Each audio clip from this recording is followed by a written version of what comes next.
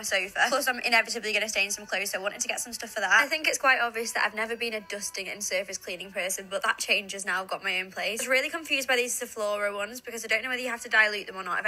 I recorded this at a funny angle and I made myself sick looking at it on the way back. Dogs on my feet. It's not that warm out. Yes, you do have to dilute Zoflora, and it's a disinfectant. Read the instructions.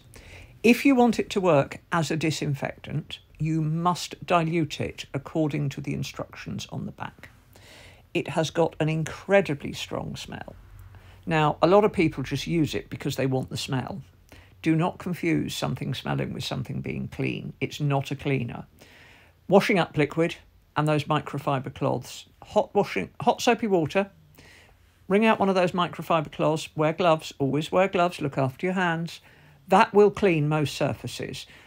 I use a well-wrung out cloth on that. That's antique. I use a well-wrung out cloth on that. I use a well-wrung out cloth on this. The Dr. Beckman's a really good shout. Don't bother buying branded Vanish. Buy the cheap stuff. You'll save yourself a lot of money. There's a huge difference in price. Like I said, I'm not a fan of Mr. Sheen, but it is good for getting fingerprints off melamine off kitchen cupboards.